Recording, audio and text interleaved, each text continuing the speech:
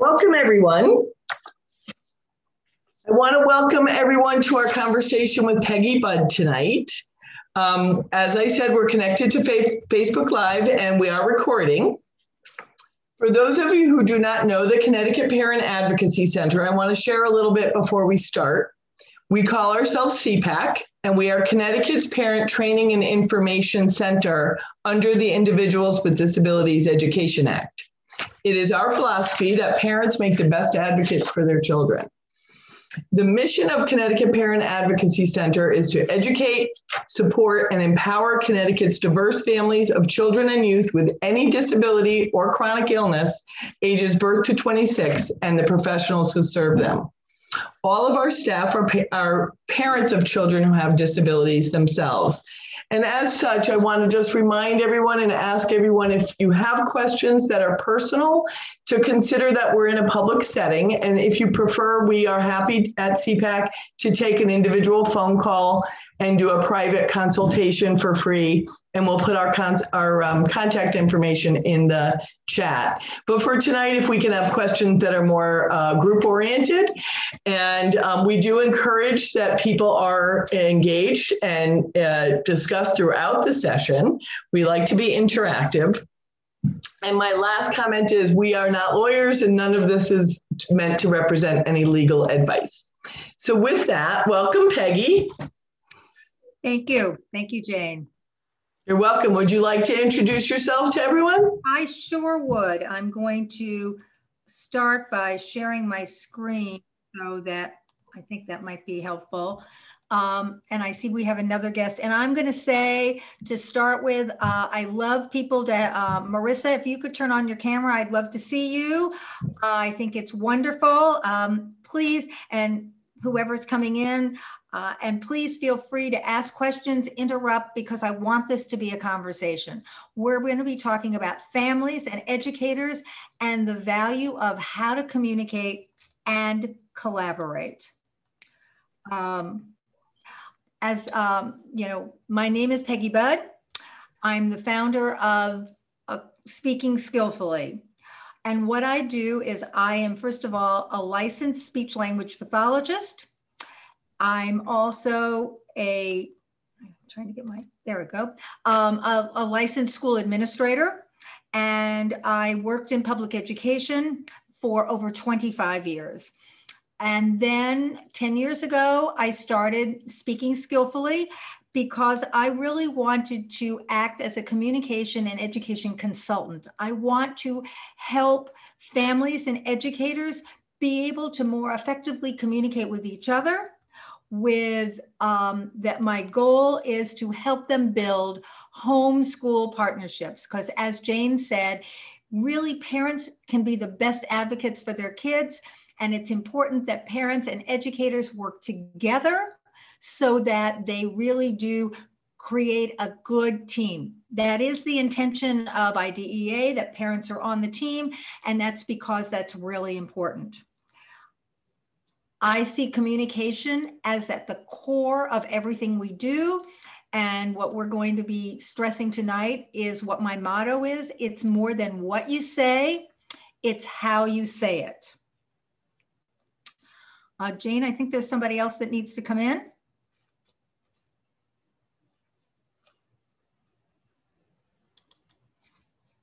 Okay.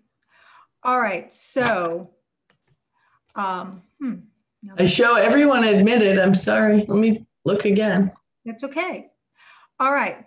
So this is one of my favorite quotes. It's by George Bernard Shaw. George Bernard Shaw said, "The single biggest problem in communication is the illusion that it has taken place." And I think that happens so often, whether we are a parent or whether we are an educator. We speak, we deliver a message, we have a conversation, and we truly believe that everything we said was understood and was not misunderstood. However, that isn't always the case. And so that's what we're going to talk about.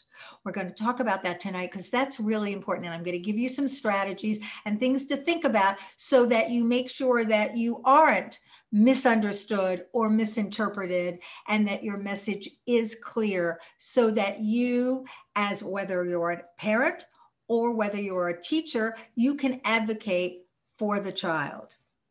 That being said, I want to stress this. Too often, we get confused about what our goal is.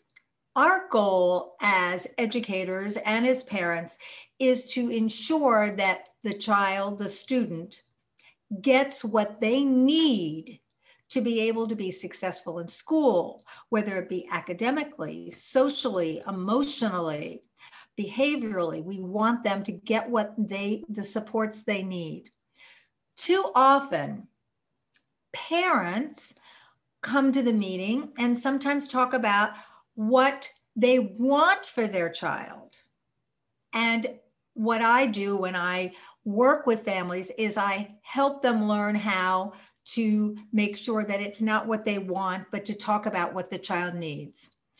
Too often, school districts, as when they're talking, talk about what our district has to offer rather than what the child needs. And I'm going to stop sharing because I want to talk to all of you for a little bit. I want to share a couple of stories. First of all, as far as school districts, one of the things that I do is I'm on the board of directors for Bridge Academy, which is a charter school in Bridgeport. And as part of what I'm doing is bringing the special ed perspective to the team. And I've been coming to the special ed meetings and really helping the special education teachers understand how to look at the IEP, how to make changes so that they're not addressing and delivering programs or the way the school is running, but that they are really starting to move to really look at how they can meet the individual needs of the student. I'm also helping them understand how to really bring parents into the conversation, and things are really moving along, and it's very exciting. Now I want to share a story with you just to highlight how things can happen. I had a client a few years ago who came to me to have the family help them effectively deliver the message of what they believe their child needed to be successful, and they felt the district wasn't giving it to their son. So we worked together, and I like, if possible, to work behind the scenes. So the night before the PPT meeting, I was meeting with the family, and we were going through what they were going to say. As Vanessa, as I was talking to you before, I was helping them kind of write out a script and whatever. And as we're talking, I noticed from across the table that the mother kept writing, I want. And when she wrote it for the third time, I said, this isn't about what you want. And she got very flustered and said, you're right. And she took the paper, wadded it up in a ball, and I can still see her throwing it on the floor, getting out a new piece of paper and picking it up. And we started talking about what does your son need? And then a very important thing, why? And I had helped the family go through, and we had collected some data. I'd had them get some evidence. This was a few years ago, and some of the things we have available today weren't there, but they were able to collect data and have evidence. And so then the mom and dad went to this meeting and talked about what their child needed. And it was very exciting because as they shared the evidence and really highlighted based on real data what their child needed, they were able to accomplish that. And their child got the extra supports and reduction in homework, modified homework, and a few things that the school had been really adamant about not giving him, and they did. So again, it's really important to make sure that we talk about what the child or the student needs. Okay, I want to go back to as well as having the supporting information, as you talked about having the data. And I know a lot of parents ask us, how do I get data as a parent? And I think maybe at some point that's something you're going to talk about, Peggy, is the different ways parents can demonstrate why they think their child needs something. Sure. And actually, we could talk, you know what, why don't we just talk a little bit about it now? Because I think that that's a really important question. For example, if you're concerned about your child's reading and you think that they're struggling, to just say that isn't enough. Bring a book, maybe bring the book that the teacher has been expecting your child to read from, and then bring a book that your child is successfully reading from. Take your phone, make a 30, 60-second video of your child, perhaps trying to read the book that they're struggling with, or just showing how easily they're reading the book that you think is successful. That is very, very powerful and will really make a difference in you highlighting what's going on. Another thing is to keep a chart. If every time you ask your child to do his homework, he has a meltdown, make a list, kind of keep a graph, okay, the day, and he had a meltdown. Or if you have to ask him 6 times, keep a chart. You know, he never does his homework until I ask him 6 times, or he never does his homework until 8 o'clock at night. And then you have some evidence, and you can collect that. Collect schoolwork. Create what is almost called like a portfolio of his work, the homework. If you have homework and you worked with the student, make some notes, let the teacher know, or at least when you go to the meeting, show, well, I had to help my child do this. I'm not talking about doing it for them, but how much support did they need? Make sure. Or if the child could, what did you do? Do you have to give them one direction at a time? Start collecting that data. Jane, is there something you want to add, or is that a good start? I think that's great. I really like when you say, maybe make a note on the paper.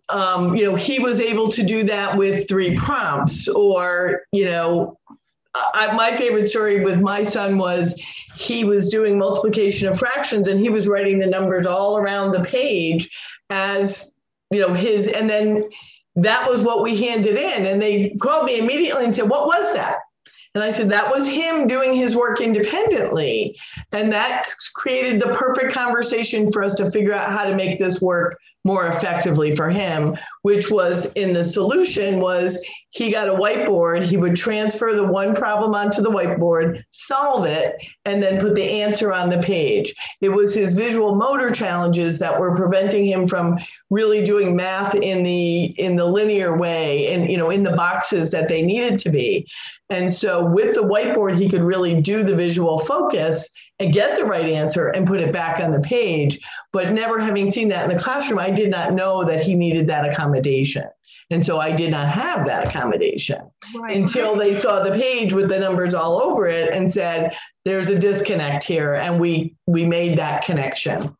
That's great. And also, for example, your child, you might find that at home, if you let your child sit on a soft, comfy chair, or some kids actually do better lying on the floor on their bellies on a clipboard because they get upper body stability. And if your child is being forced at school to sit in a chair, then it might be a problem. And the teacher says, well, he's so wiggly and he's not doing this. And all of a sudden you say, but at home, he lies on the floor and we have a clipboard or we put things on a slant board or whatever you're doing.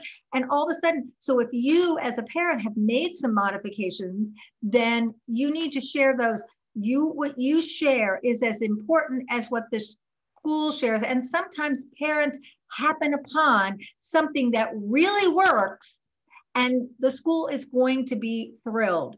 Remember, you are an expert on your child at what he does at home. And please don't ever feel intimidated or feel that what you have to say is of less value, because it isn't. What the school sees, and they have great value and they are very knowledgeable.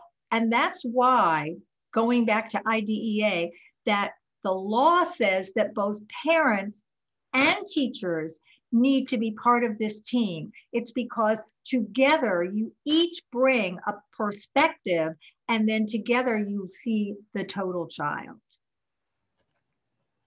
So I want to talk about the attributes of communication. And I want to share this because I think it's so important. Many years ago, actually, back in the 1960s, if it's like a lifetime ago, a psychologist whose name was Albert Morabian did this study. This study is still considered very powerful and very important today. And you might have seen these statistics, which says that only 7% of a message is your words. And you might say, well, wait a minute, what I have to say is so important. Yes, it is. What his study found was that if your words and your vocal tone and clarity and passion and your body language and your gestures and your eye contact, if all of those don't send the same message, then your words are not going to probably be remembered. They're not going to be as valuable. If in fact, what you say, and remember what I said, it's more than what you say, it's how you say it. If how you say it is the same as what you're saying, it's going to be powerful and it's going to be remembered. And I think that's very important. And I'm going to talk about the key attributes in detail right now. So words are important. I'm not saying they're not. But they have to also, how we say them is important. So if you have something to tell, if you give a long laundry list, people aren't going to remember it. There's something called the rule of three. Does anyone know what the rule of three is? No? Okay, well, I will tell you. The rule of three found out, first of all, we remember things in groups of three, and our world is in groups of three. Morning, afternoon, evening, breakfast, lunch, dinner, things in the church, the Father, the Son, the Holy Ghost, all kinds of things are in groups of three. And that's sort of the way things happen. And our brains keep that, and we function that way. So if you're going to, what happens is if you're going to tell somebody something, these are my child's strengths, or these are the things he struggles with, or the teacher's going to tell, these are the things that the student does at school. It's really important not to give more than 3 pieces of information at one time. And what they found when they did research is, let's say I was going to throw you a ball. Okay. Think about what happens if I throw you, let's say, a ball, and you can kind of catch it, a big ball, not a little, so that I can hold them. And then you throw me another one and I kind of maneuver it, and you throw me a third one. I'm okay. If you throw me the 4th one, this is what happens. I drop them all. That's number 1. And number 2, my brain forgets the other 3. I forget, I have nothing. So if you tell me 3 pieces of information, I will remember. When you tell me 4, I remember 0. And so you don't want that. You want the teacher or the parent to remember what you say. So speak and think about rules of 3. The other thing so let's talk about vocal. Think about how many times you have said to somebody, I didn't like their tone. They could have said, I mean, I've been on the phone, somebody, you're trying to return something, and you think that they cop an attitude, even though if you think about what they said, all right, we'll take it back. You didn't remember that they said, all right, we'll take it back. You remembered that they said it nasty.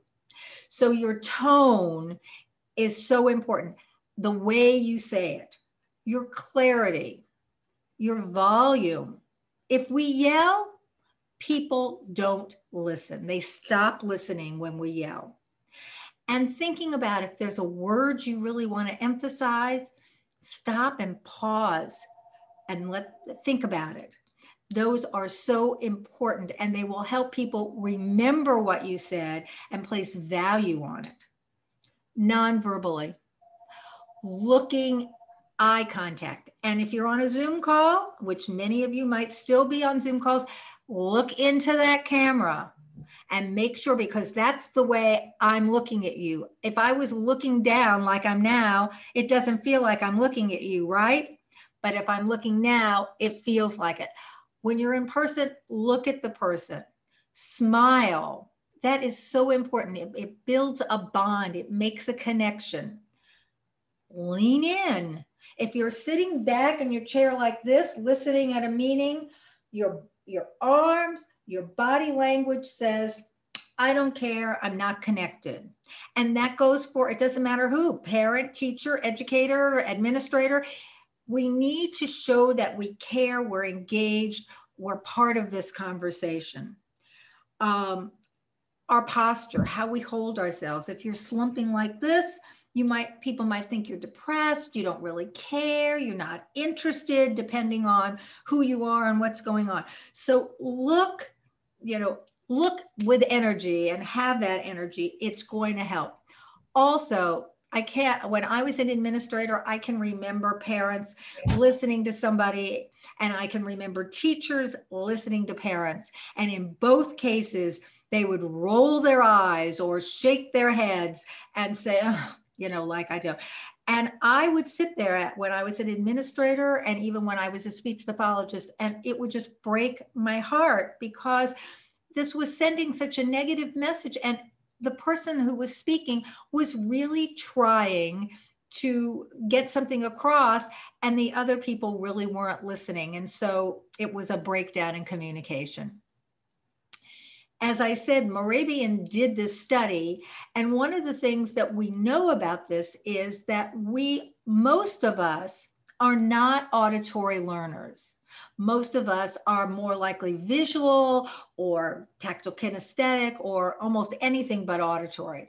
And since visual is such an important part of how most of us learn, what we have found is that if the vocal, which is what we hear, which we're remembering, but in a more abstract way, and all of the nonverbal behaviors, that is what we remember. And when we remember that, not the tone of the person or their attitude, we then remember that positiveness, and then we remember what they said.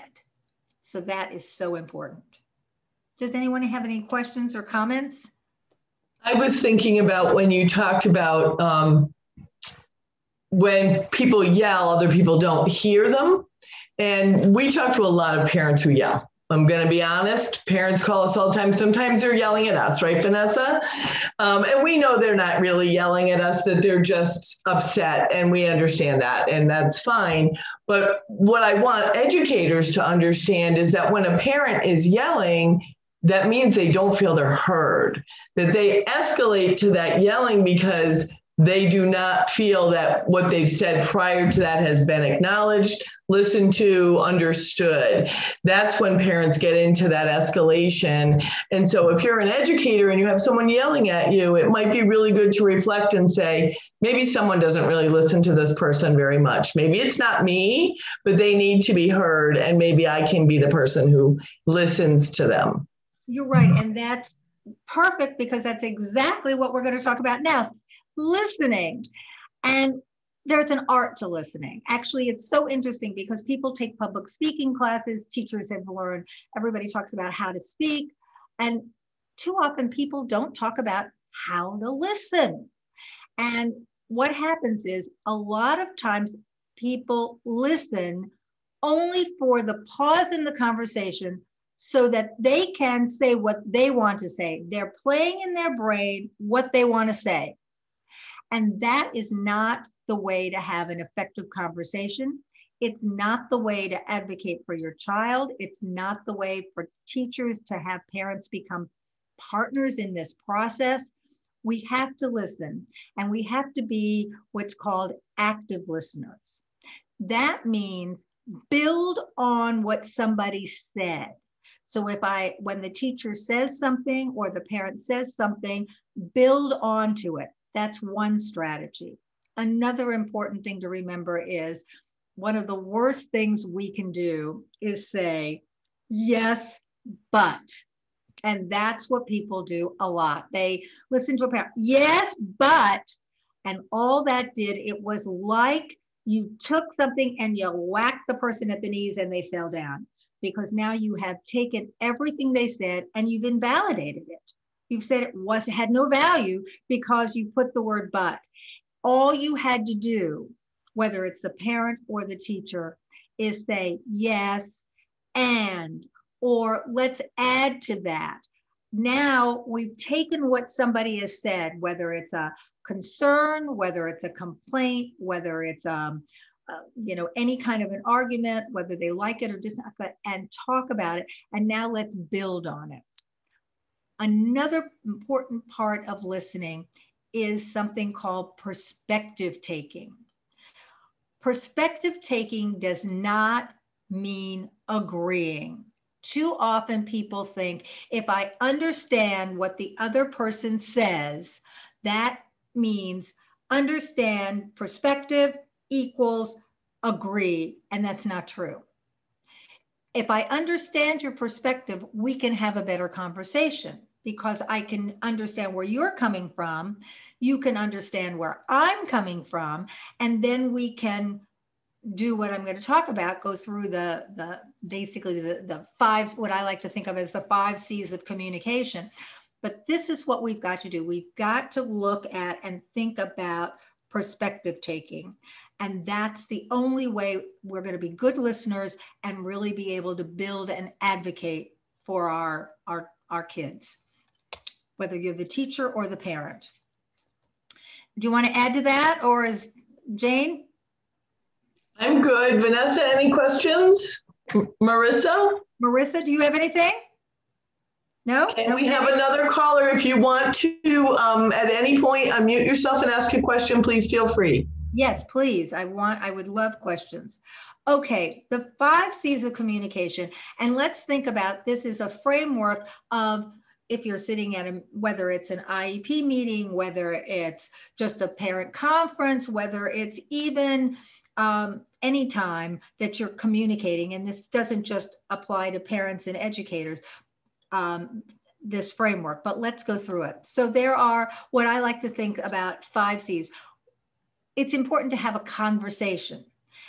A conversation is a give and take. And I'm going to go into it in more detail. Then the next thing is we're going to talk about the importance of cooperation, collaboration, compromise, and in the end, we may have to come to some consensus. So let's begin with a conversation, which is a give and take. And it has to do with asking good questions and making clear comments, meaning not just telling what, but telling why. That's so important. And Jane was sharing a story. Do you want me to share it, or do you want to share it, Jane? I go ahead. Well, I think if you're talking about the fact, well, why don't you share? Maybe I'll make sure you were sharing the right story. Okay, Jane was sharing with me today that she was at a PPT meeting, and that it was a meeting for somebody in transition. And the district asked the question of the parent, does your daughter still have her job?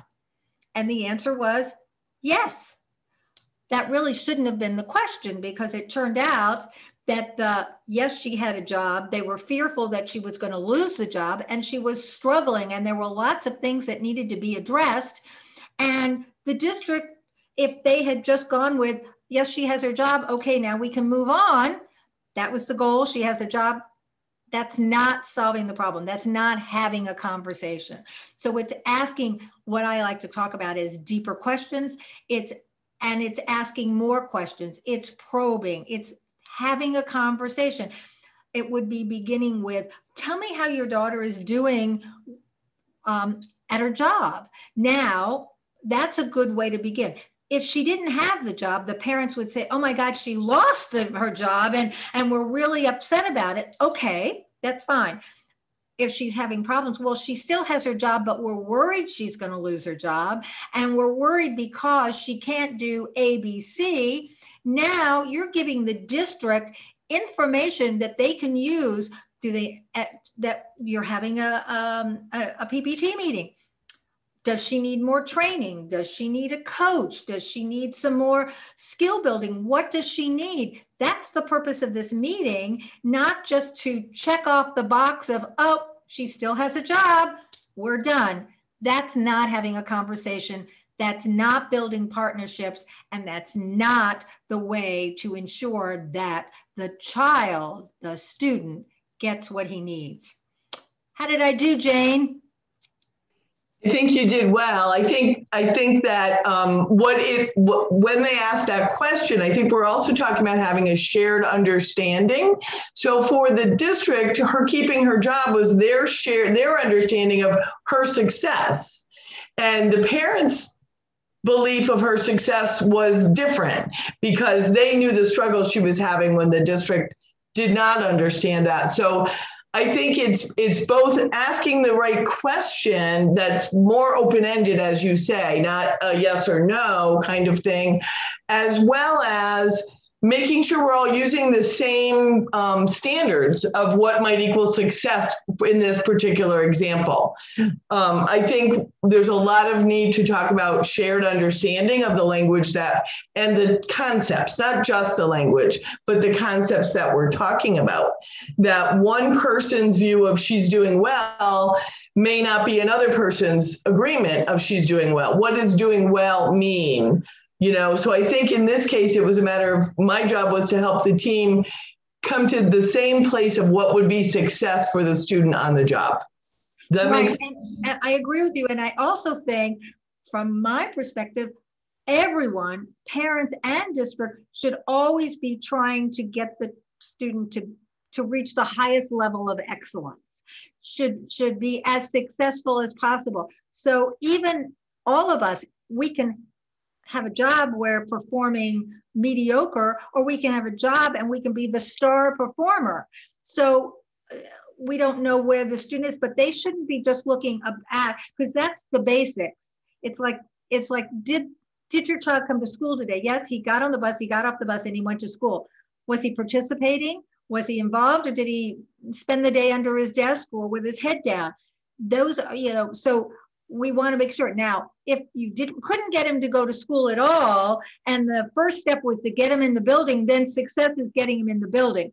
But if he comes into the building every day and doesn't do anything else, then we have to keep raising the bar. So the fact is she had a job. That's number one. That was the first thing. The next step is how successful is she at that job? And we kind of keep raising it and deciding what we need to do. So, and that should be, again, a shared understanding from the perspective of both parents and district that whatever the goal is, we start with a baseline and we always want to move higher and better. Just like some goals, we say the student can't do it, and so we want them to be able to do it 50% of the time.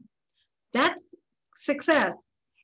If they're doing it 50% of the time, then doing it 55% of the time, in my opinion, isn't really success. We haven't pushed them enough.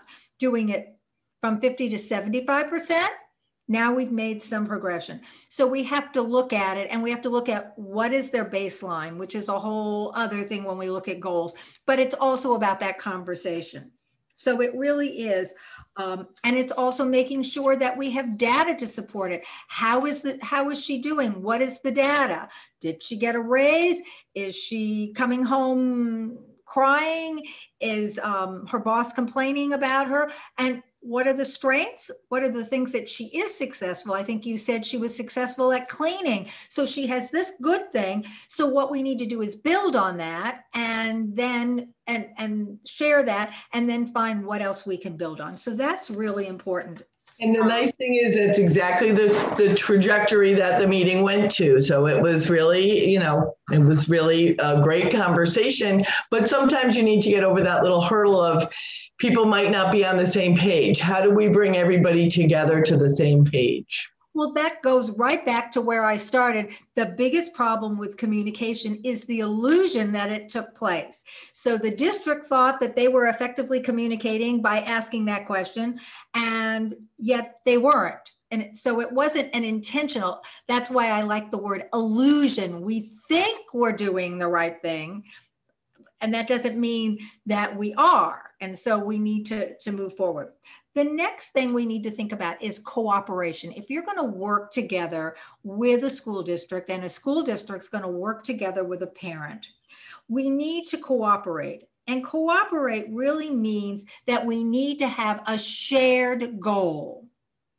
That is what drives cooperation, that we have to talk about, and it's all about talking about what the child needs and how we're going to, educators have to see what the child needs. And it's all about everybody being on that same page, whether it's, and it can be a specific, getting the child to communicate better, getting the child to read better, getting the child to be more social, depends on, but we all have a shared goal. I mean, there isn't one shared goal, but we should, that's cooperation.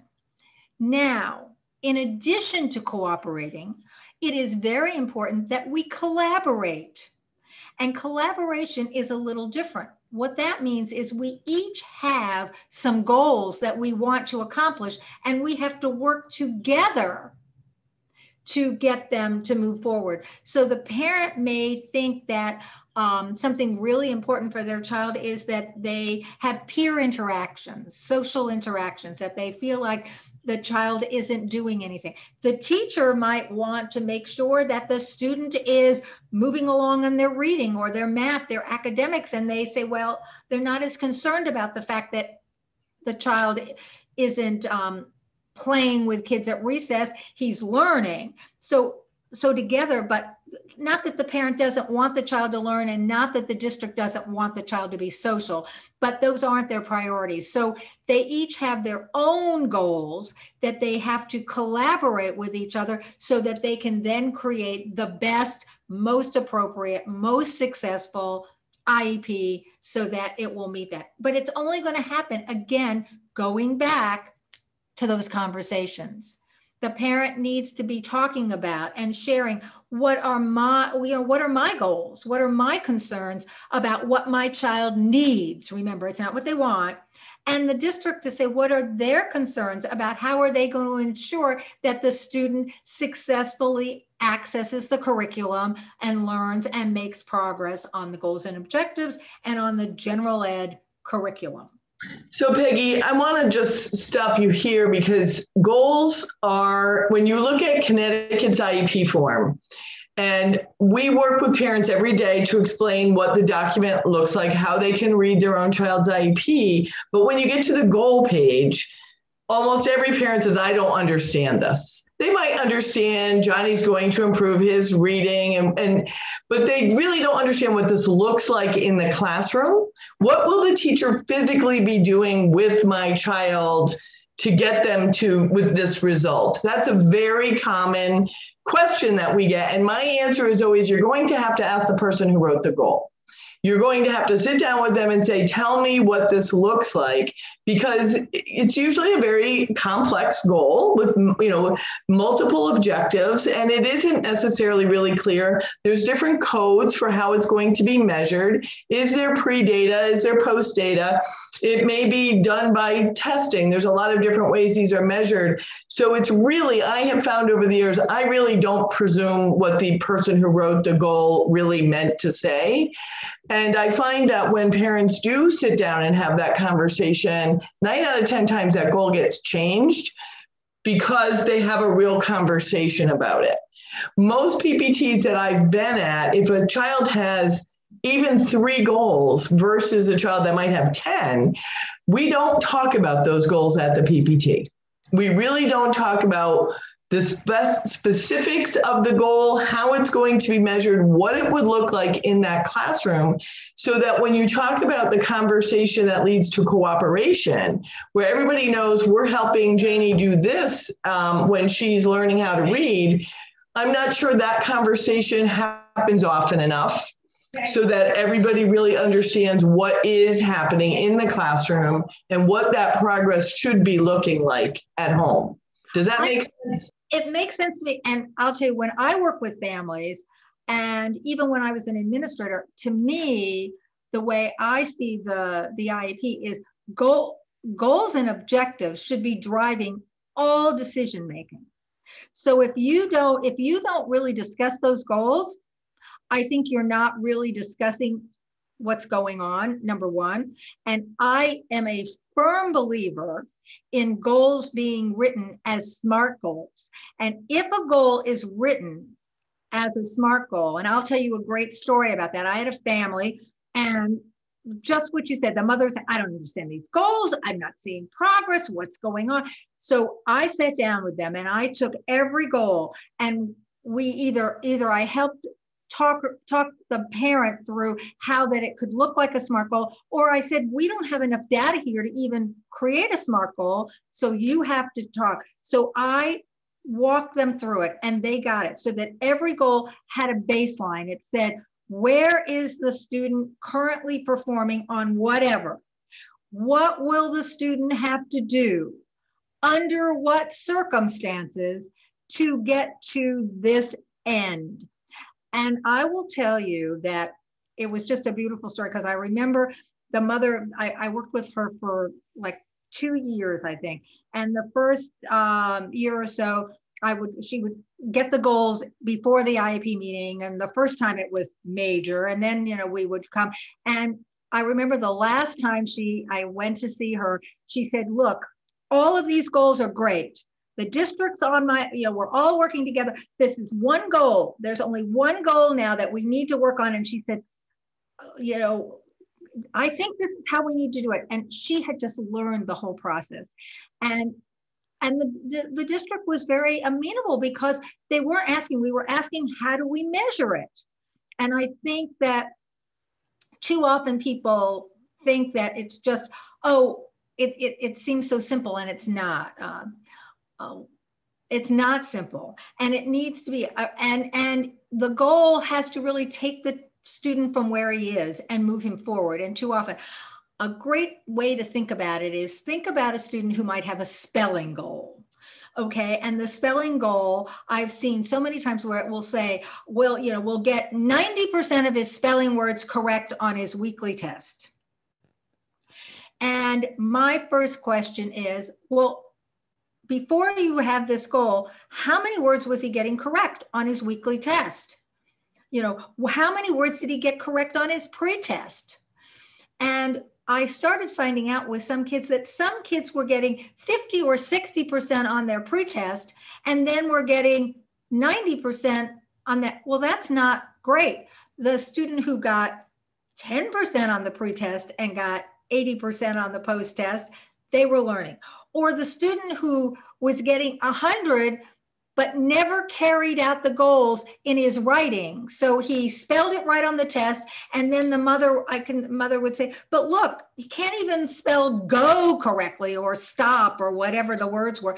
So then the goal needs to be rethought. It's not just about the grade on the test. It's about how are we going to move this along so that it will have meaning and move them along. So that's really but I think not talking about goals and objectives at an IEP meeting is a mistake. But that's, because I think that's what I think it's very common, and I definitely am a big believer in asking for draft goals before the PPT. I agree. So that parents have a chance to review them and get those questions answered even before the PPT, because the PPT isn't necessarily the best place to have that conversation, but it is a place to have that conversation. But there are still districts that will say we can't do draft goals because that's predetermination. And if it says draft on it, there's no predetermination. Of course. And that's, as I said, I'm writing this book, and that's one of the things we've stressed in this book. Everything should be written draft. And I do believe that draft goals are important. You're not predetermining, you're making a suggestion. It's again, going back to what's the first thing, we have to have a conversation. The conversation has to begin somewhere. So when we walk into that meeting, if we had the draft goals, we can begin the conversation. Maybe I don't think that my child needs to memorize his spelling list. I want him to be able to learn 3 words that he's going to spell right when he does his writing. We can have that conversation. If I don't have anything, then I come to the meeting, and I find parents look at an IEP goals at a meeting and they are overwhelmed. It's like they don't know what they're thinking. And you're right. They don't know how to respond. I think that districts should have to give draft goals so that they can have a conversation, or parents should just say, thinking about the tone in a very polite fashion, this is the very first time I'm seeing these goals. I really feel that I cannot make any comments on them, and I will need to look at them, have a discussion, and then we can come back.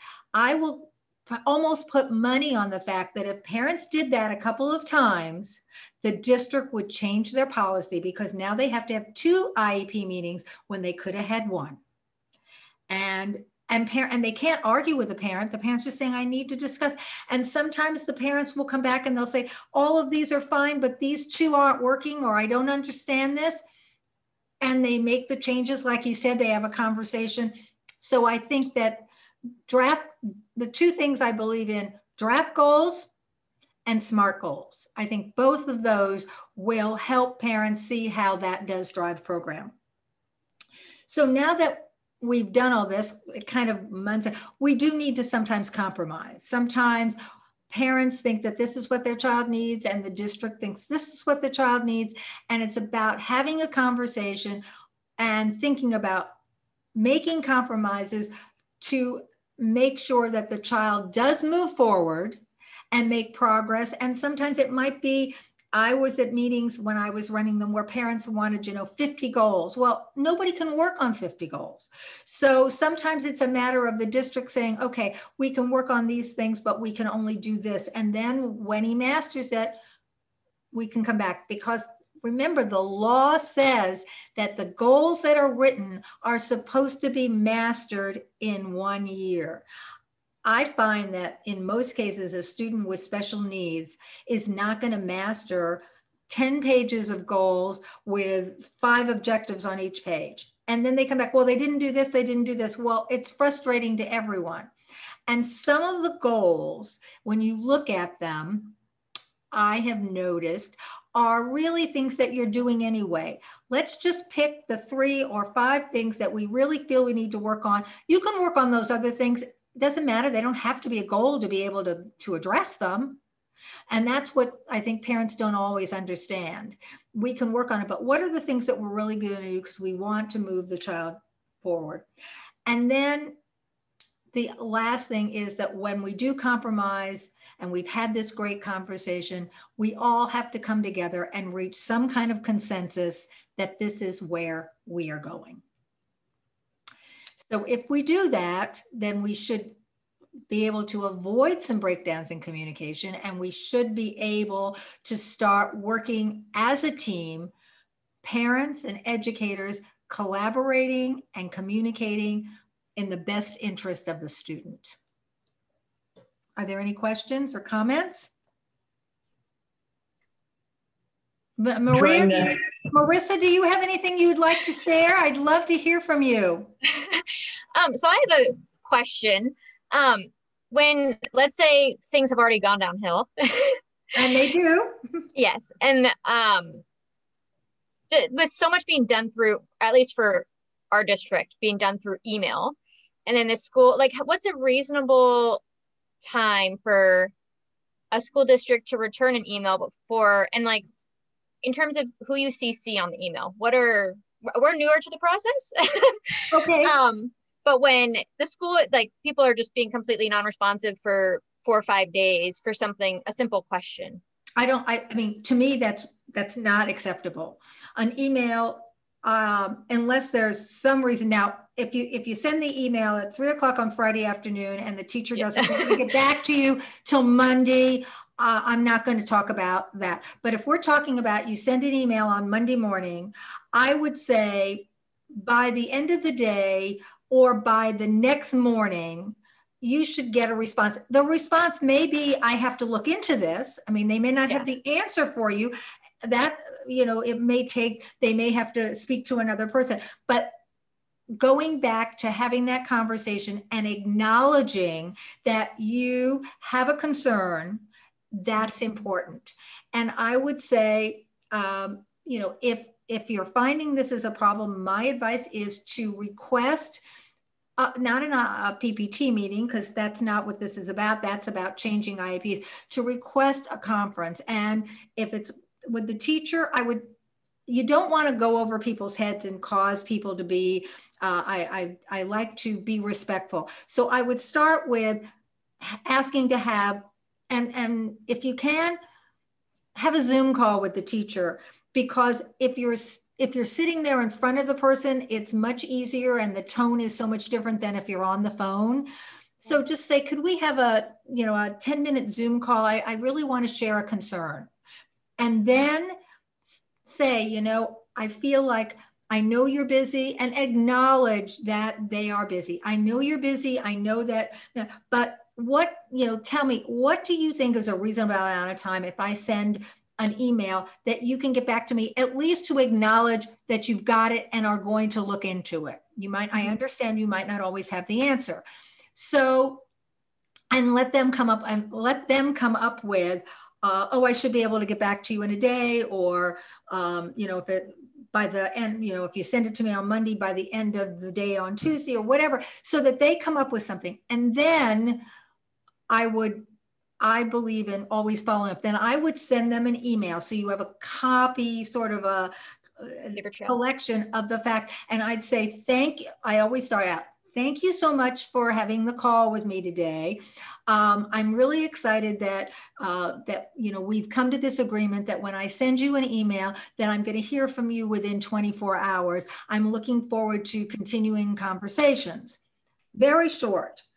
Now, and print up all that. You keep that, okay? And keep a list of that. Now, if it doesn't happen, then I would reach out to the principal or the assistant principal or the supervisor and say, you know what, I had this conversation.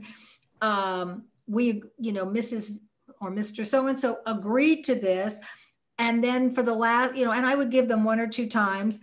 It's still not happening. And what you're saying is, I really need your help. So now you're, again, not I just need your help. I tried and I don't know what to do, but I need your help, because I feel like it's important when I have a concern that at least I know that the teacher read my email and is acknowledging it. Does that help? For a second, I'm just curious, because Marissa added one component to her question, which was about CCing people. And one of the things I have experienced with a lot of families is, if they write to the entire team, that's often when they don't hear back. And I think sometimes that's because everybody thinks someone else might be replying. So when you have the question of who am I actually addressing this to, I did have a point in time where my son's team said, we want you to communicate with everybody all the time. So I would address it to the person, the speech pathologist, if that's who my question is, and write, hey, Mary, blah, blah, blah, but everybody else was CC'd. So that sometimes is a reason why you don't get a reply. I don't know if that was a factor in your situation or not. Yeah. This might be more of like a technical question, but in terms of like asking for educational records, I've been like searching everywhere for who do I actually like when we want to request her educational records. I emailed the special ed people and the one admin person, but I would send it to the case manager. I would send the request to the case manager. And in that case, I would send it to the case manager and CC an administrator. And that, but you don't want to, another reason why, unless the team wants you to CC everybody, like Jane is saying, I would not CC everybody, because that can be intimidating. That's number one. It creates angst. It might not be that they think, but they feel like they need to all have a conversation before they can get back to you to make sure they're all on the same page, and that's not good. So I would avoid that. Now, if you have something positive to say, you had a great meeting and you want to thank the team, you can CC the world, because nobody ever complained about something nice being said, and you don't even need an answer. But if you're going to have a problem or have a question, if it's just to the teacher, like if it's to the speech pathologist, just send it to them. Now, if they don't get back to you, then I always feel like starting with one person who you think could be the nudger, because sometimes you'll find that if you send it to the speech pathologist and she doesn't get back to you, if you CC the building principal or the building assistant principal, whoever runs, or the administrator who's in charge of these meetings, they may just say, you know what, I saw that, Marissa was still concerned, and would you please get back to her? But if you do it to everyone, then it's overwhelming. So I would not do that. That's just my take on, we don't want to antagonize people. Yep. Thank you. Okay.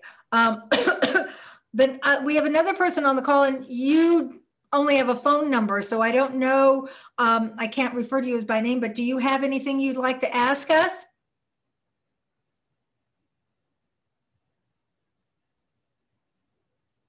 Oh, this is an ending poll. I can't hear you. You're muted, Jane. That was from me. We have just a quick poll for people to answer. If our folks that are here could fill that out really quickly. And otherwise, we are really at the end of our time. Is there anything, Peggy, you wanted to leave folks with? No, I just would like you to understand that it's more than what you say. It's how you say it, and make sure that you really effectively communicate and don't just think you're communicating. I go back to that illusion. You don't want there to be an illusion, because that illusion causes communication breakdowns and misunderstandings, and we don't want them. So please, I feel free to contact me if you have any questions, or if there's any way I can be of help to anyone. And Jane, thank you so much for inviting me to speak tonight. I hope that people have learned something and have benefited from this. Vanessa, do you have anything you want to add? No, I think I'm good. I think you said it. You telling me my story a lot. Presentation about goals and the communication. It's sometimes a struggle, because as a parent, you want the best for your child, and then you try to express and communicate it with your district or your school, and not always is that easy. It isn't. To make that goal, to happen, to move forward. Sometimes I feel like, and I hear this from a lot of parents too, not only for my own experience, but for parents that I speak with, like the moving forward sometimes a little hard to keep moving. I think like they drag too much in the goals. And like you say, like if we're measuring, like why the child needs to show 4 or 5 times. To me, if a child show twice that they are capable to do, sometimes a repetition, especially for special ed kids, sometimes can be overwhelmed, can be like a struggle repeating. At least for my son is. So I think if you show me twice that you can do it, let's move on. I think sometimes Right, you're right. And it's not just the twice, but it could be twice over 5 times. So if they do it twice, 5 times, or 3 times in a row, 3 different, so it's not necessarily how many repetitions, but how frequent. So because when we collect data, it's not just the number of repetitions, it's the frequency, it's the duration. How long can they sustain? If you're talking about eye contact, how long can they sustain something? So there's lots of different measures. And that's why, again, I think I go back to that SMART goal thing, where we really look at what are we really looking for and why. That question, why do we want to do it? If they're asking, my question to you, Vanessa, is if they're asking that your son does it 5 times, it's about having a conversation. I see you want him to do it 5 times, and you're saying this is a struggle for him. Why is this necessary? And then say, if he can do it twice, and then tomorrow he can do it twice, and the next day he can do it twice, then that, and you can then give an example of something, a story at home where he did this, he asked for a cookie, and then he asked for a cookie, and then he asked for a cookie. I know he understands the word cookie. And he didn't have to ask for a cookie 3 times. So give a story that highlights that on why you're thinking that way, and have that conversation rather than saying, well, this isn't working, because then the district gets on the defensive and you get on the defensive and nothing gets accomplished. And really remember, it's the conversation about what we're going to do to get your child what he needs, not for you to feel comfortable. So I hope that answers that. Yes, Of course. Thanks, Peggy. And I see that Vanessa put our phone number and our email in the chat. So if you do have technical questions, please feel free to email us or call us with additional technical questions, and we can certainly put you in touch with Peggy if need be. Right. And if, if you, my email is very easy. It's Peggy@PeggyBud.com. So please feel free to reach out to me at Peggy@PeggyBud.com. And I'm happy to have a conversation with you. Thank you. Thank you, everyone. Thank you so much for inviting me. I think this was great. Bye-bye. Yeah, we enjoyed having you. And I'm going to stop the recording.